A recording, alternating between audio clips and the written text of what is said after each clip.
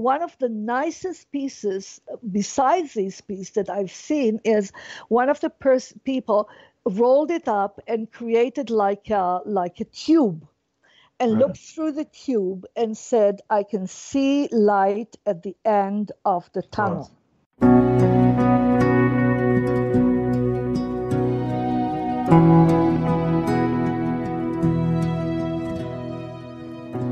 Welcome, friends, to the third season of Heart to Heart with Michael, a program for the bereaved community. Our purpose is to empower members of our community. This season, we're taking a longer view of grief. Can we find healing? Can we find peace? Today's program is Processing Grief Through Art. With us today to discuss this topic is our guest, Chana Sherebrin.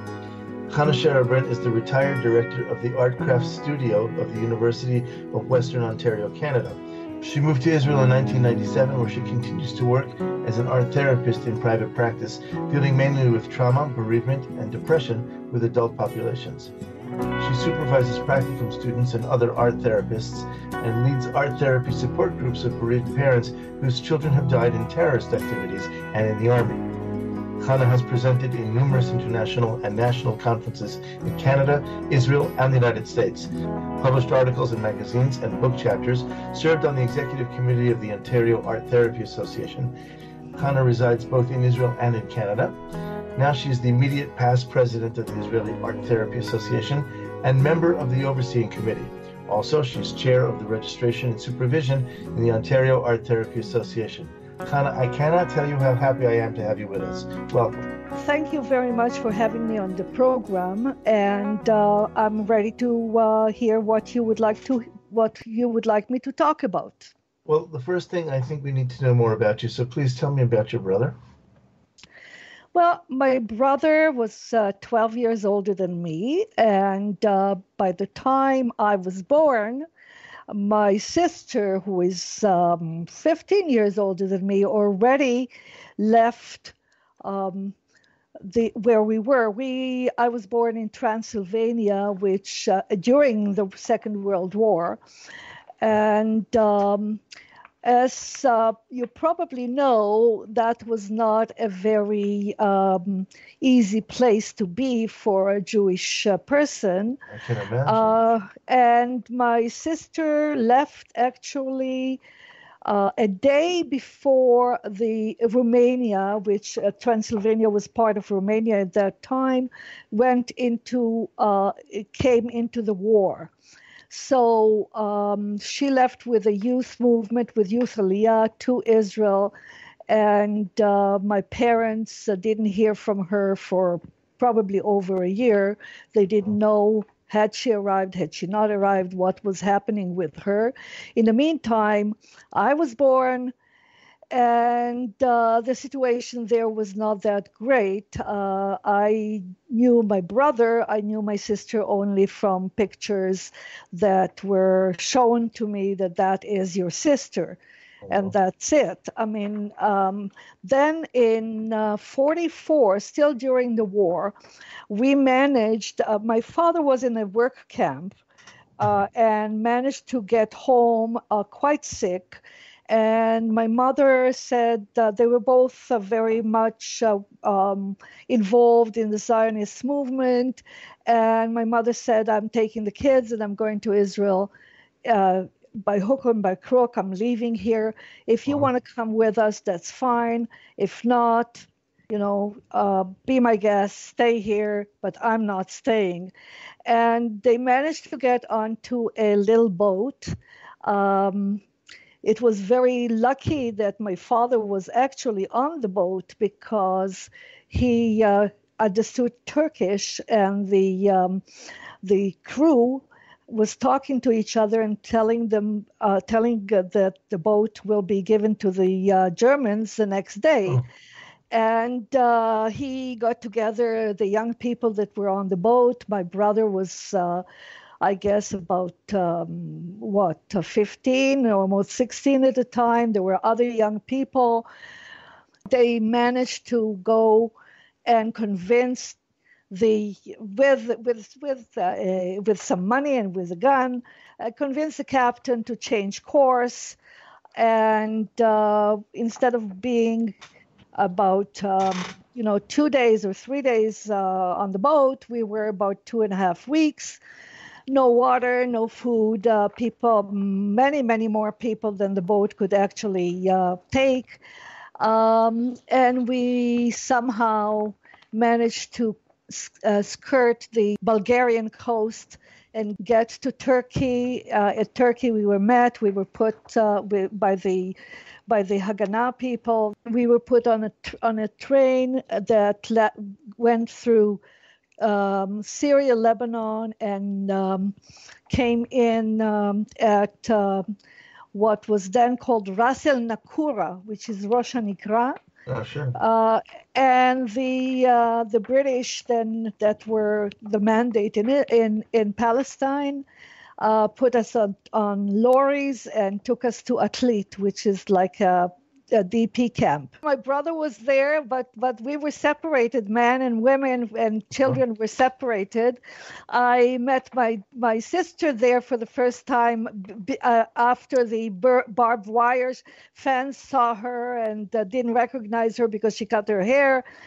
To cut a long story short, we were all dispersed. My brother went to a kibbutz. My sister was establishing a kibbutz.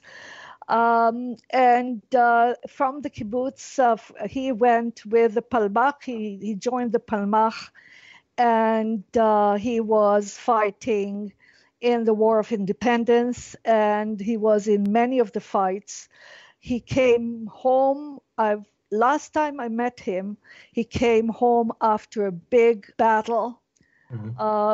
And that was the first time that he actually talked a lot. And he was my whole life. I mean, he was my support system. He was my only brother, because that's the one that I grew up with, that I knew. And after that, he went back to the army, and that was the last time I actually saw him. He fell. He was killed in the morning of the big armistice. We didn't know about it. Apparently, there was it was in Tarshiha. And they were surrounded. He and the 10 people in his group stayed to let the others go, and all 10 of them were killed, and were not allowed. Nobody was allowed to touch the bodies until there was negotiation. About 10 days later, they allowed to take the bodies out. And the way I learned about it, I was about 7 years old, almost 7 years old. And I thought that he's coming home for the weekend. And we cleaned the house, and I went and I picked some flowers, and I came home, and one of the kids said to me, go home, your parents are sitting on the floor. When I came in, it was a fairly small house.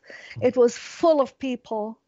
The people parted, and I saw there my father and mother indeed sitting on the floor, and my father looked at me and yelled, "You have no brother anymore." That was my introduction to grief. I'm really sorry. I want to clarify something for people who may not really be able to relate to this. When you lose somebody in war, specifically to a war that creates the place in which you live, right? This is the War for Independence.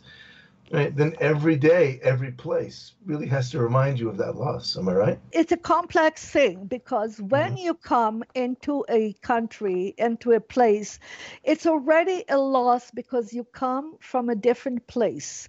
You lost your first being. Like any immigrant that comes into a new country, you already are struggling with a loss. Yeah, so it's kind of a loss on top of a loss, and you're starting to establish yourself with all the losses, and you're trying to really create something and create something new. Yes, the personal loss does come into effect, and I remember myself walking on the street, and seeing somebody from the back that I was absolutely sure looked like my brother. Oh, And my heart starts beating, and sure. all your adrenaline starts flowing, and you start really, this is what happens because you start ventilating, you start really the whole thing, the whole emotional being in you starts beating, and then you go, and of course it's not. It says here in your bio that you moved to Israel in 97, but you actually moved to Israel before there was an Israel in, I'm guessing, on 45, yes. 46. 44. But you also now live half of your time in Canada. So your relationship with Israel, I think, is complex. Very complex. And I'm guessing that a lot of this has to do with those early experiences and how difficult it was to come here and to sort of make a new life and then have it upturned from the beginning. Well, yes, but really that was at least making life, getting away from death and coming into life. And when you get away from death, from the Holocaust, and you come back and you establish your life, you of course take things with you, but you put all your energy into creating something new. Okay? So you put together the shards, you put together the things, and you start creating something new. Now, that thing blows apart again when you have another loss. Right. And this is what happens. And then you have to put all your energy in, and so on and so forth, to put things together. And especially when your support systems around you, like your parents are your main support systems, they grieve too. Right. And they don't have the energy or the time to kind of put in you and look after you. And this is what I will tell you later about my work with the with bereaved parents, because I know it from the point of view and the perspective of the child, but I've also seen my parents, and what they went through for their grieving. So I was doing things in different ways. I used to bury myself in books. I used to climb trees and sit on trees and read and kind of close myself in and disappear, really. So you have to look at that kind of thing as well.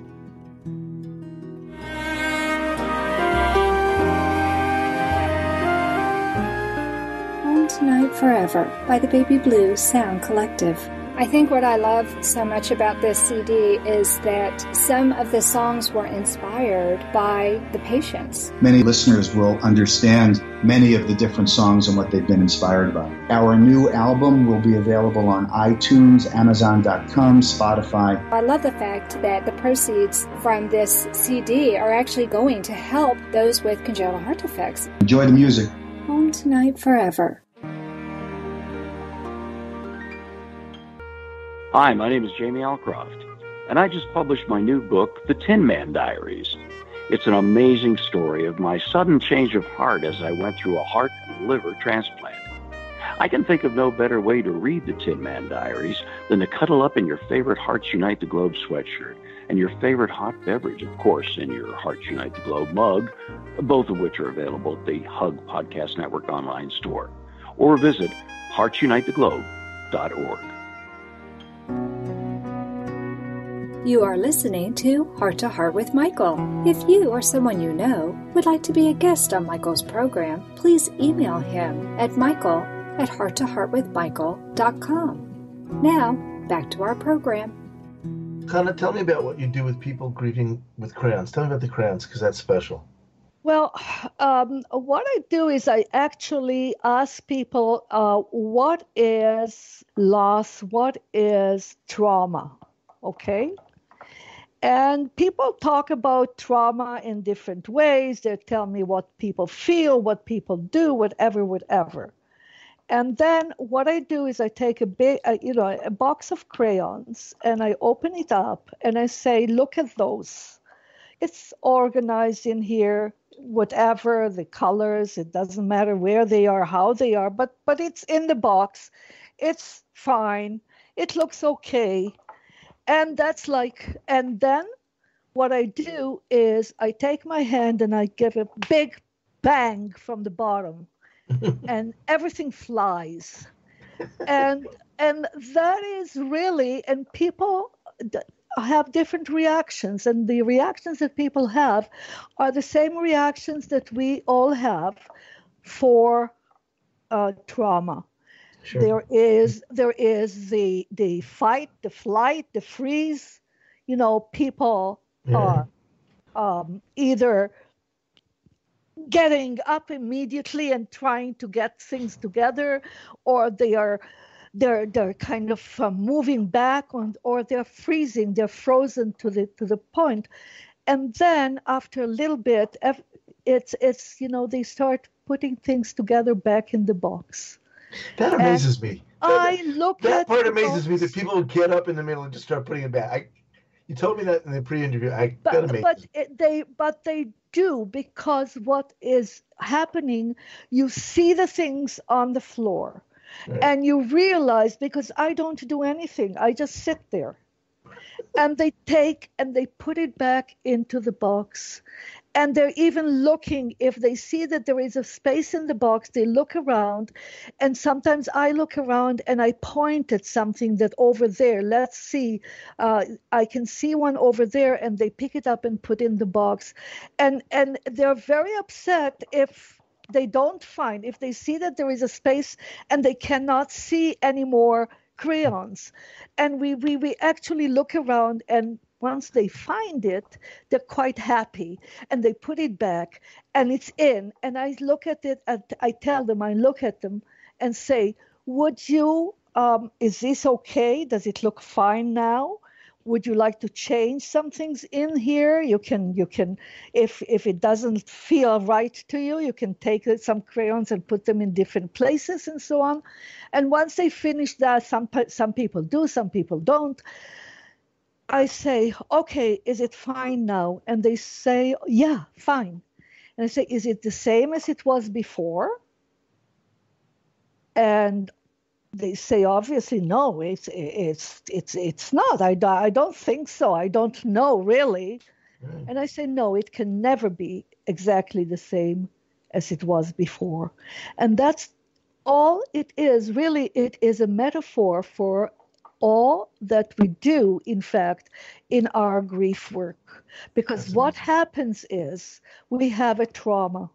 A trauma is like opening everything. Nothing stays the same. Everything is open. Everything is broken up. People are saying, my heart is broken. Right. My whole insides are mixed up. And that's what it is, in fact. It is a good reflection of what exactly it is. Because what happens in our trauma, everything that was, at an equilibrium, and suddenly something comes and destroys this whole thing, destroys our equilibrium, really. And so what we need to do is start picking up the pieces and putting them back together. And that's what we do. Now, how we put it together, each one does it in their individual way. We don't know, but the idea is to help people put it together their own way so that they can live with it. It will never be the same as before, because it's not. Because we integrate it somehow into our life. And how we integrate it, each one does it its own way. I was 5 hours old when I had my first surgery. Wow. The only advice I can really give someone like that is to be there for your family. This is life, and you have two choices. You either live it, or you sit in a corner and cry. I am Anna Jaworski, and the host of Heart to Heart with Anna. Join us on Tuesdays at noon Eastern Time on Spreaker or Blog Talk Radio. We'll cover topics of importance for the congenital heart defect community. Remember, my friends, you are not alone. If you've enjoyed listening to this program, please visit our website, heartsunitetheglobe.org, and make a contribution. This program is a presentation of Hearts Unite the Globe and is part of the Hug Podcast Network. Hearts Unite the Globe is a nonprofit organization devoted to providing resources to the congenital heart defect community to educate, empower, and enrich the lives of our community members. If you would like access to free resources pertaining to the CHD community, please visit our website at congenitalheartdefects.com for information about CHD, hospitals that treat CHD survivors, summer camps for CHD families, and much, much more. You are listening to Heart to Heart with Michael. If you have a question or comment that you would like addressed on our program, please send an email to Michael Lieben at michael@hearttoheartwithmichael.com. Now, back to Heart with Michael. Tell me about the black construction papers. How does that work? I use art materials and things that will work, because I find that words, and the group members have also said that quite often support groups, you tell the story again and again and again and again, and you ruminate, and what happens is you're creating a loop, and you stay within the loop, and you cannot separate yourself from the loop. So when you're working with art materials, you actually talk about the stuff you are doing. You separate yourself in a way, you distance yourself. Okay. And you talk about that, that drawing, that thing that I'm doing, and whatever, and you don't, it's as if you're not really talking about your own feelings or your own thing, you're talking about the product. Right. And it's the actual work, the actual creation, does actually do some things, some very important thing, that you also get calmed. All the thoughts and the talk and the noise in your head calms down. And then there is a different way of communicating between the people. You're talking about working with black. You take a big piece of like construction paper, and ask them to work just from that, to do some three-dimensional objects, and to, if they want, use some color and anything else, use their whatever. One of the group was, I was absolutely amazed. He made a cube, like one of these origami cubes, but in big, and went to the tap and filled it with water, and put it on the table, and said, one of these days, it's going to collapse. Right, sure. And the water is going to come out. Well, his wife took some black construction paper and made it as tore it and put some colors on it, and it made it like a branch of a tree, and stuck it in the middle, because there was a hole in the middle. Stuck it in the middle and said, now it's going to feed, the water is going to feed this branch, and it's going to grow, and it's not going to explode.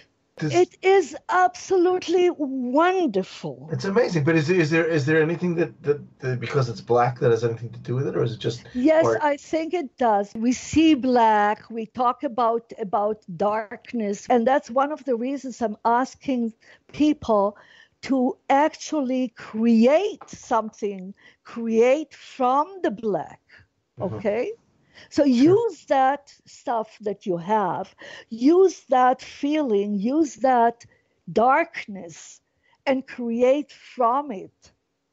And one of the nicest pieces, besides this piece that I've seen, is one of the people rolled it up and created like a tube, and looked through the tube and said, I can see light at the end of the tunnel. And so these are the kind of things that happen when you're using art, when you're using materials. Being an art therapist and being really a trauma therapist, I know exactly what are the stages and what people are going through. And I devise the activities that I do with people according to their stages and what we do with the materials. Well, I want to ask you something else completely different. We talked about art therapy as catalyst, and you use both silence and witnessing as important tools when you're working with people. And I noticed at the beginning when you talked about throwing the crayons, you kind of sat there and didn't do anything to see what people would do. So how does silence, how does witnessing help you here? I think witnessing is very, very important, because if you do things on your own and nobody is there to see it, it's as if you say, what for? What am I doing? Nobody is here. Nobody sees. Nobody acknowledges. Yeah. So if you're there, if you're a witness, the witnessing is extremely, extremely important, because that is as if I hear you. I'm here with you. I'm waiting for you. I'm not going to rush you. You take your time. And silence is very, very important, because it says, I'm listening. And I can take it. I'm here with you. I'm here for you. I'm not running away. It's also very not judgmental. Yes, it is. That's a very important point that you made. I mean, all of this is non-judgmental. The art is not in order to be, to show how beautiful you can paint or how wonderful your painting is or whatever. It's the process. It's the process, and it's the process that you go through both as a creator and as a creator of your own internal being, of your own balance and your own equilibrium, to your own. But creating is something that your client would do, but listening is something that you would do. Yes, creating comes from them, listening comes from me, but I'm not just listening. I'm there witnessing. And when I see that the person needs something, I'm there to provide it. Chana, this is an amazing story, and we're going to continue this in our next program. So this, for the moment, concludes this current episode of Heart to Heart with Michael, and I want to thank Chana Sherebrin for sharing her life and her passion for art with us. Chana, thank you so much for being with us, and I'm looking forward to our next episode. Please join us at the beginning of the month for a brand new podcast. I'll talk with you soon, and until then, please remember, moving forward is not moving away.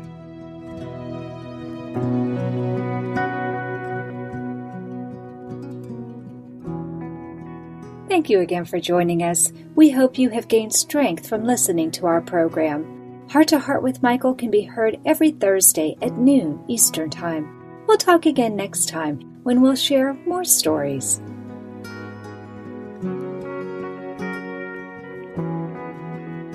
We'd like to thank our patrons, Brenda Vignaroli, Joseph and Frank Jaworski, and you too can be a patron of our program by joining us on Patreon, Patreon, Patreon. Just go to www.patreon.com/heart-to-heart, and there you can join and become a Patreon of Heart to Heart with Michael.